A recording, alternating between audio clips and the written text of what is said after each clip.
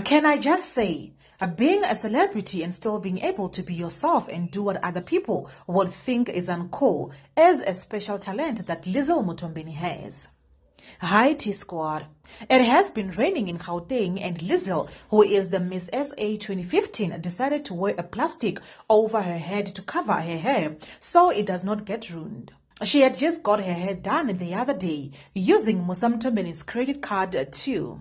He even complained about it, but as long as sis is happy, then happy should be happy.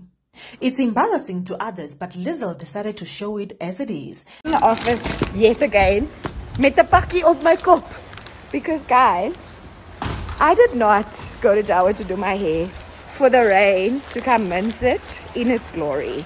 So here I am with a plastic solid reception. I'll take it back if they really need it.